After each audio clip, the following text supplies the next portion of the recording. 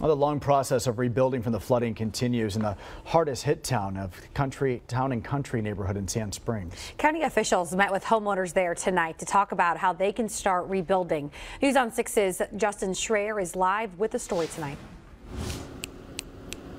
And county inspectors have gone through more than 140 homes devastated by the flooding. Tonight, many people learned what's next, but as the rebuilding continues, people tell me that it's all easier said than done.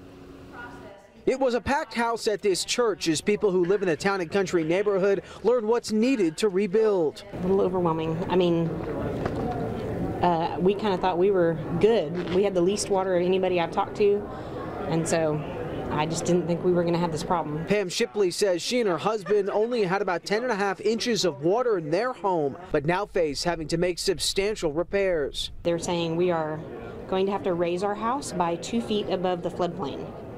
I don't know how we're going to do that. Shipley says the good news is that she and her husband have insurance.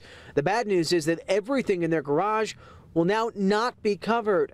County Commissioner Karen Keith says while they can help people rebuild, the reality is there's not a good outcome for anyone. I mean, I think all of us can put ourselves in their shoes and just how devastating it is. Some people don't have flood insurance and are unsure where they'll find money to rebuild. But if there's any silver lining, it's that Oklahomans always help one another as the long process of rebuilding lies ahead. We just want to do everything that we can to help them. And everybody's gotten to know each other and everybody's helping each other.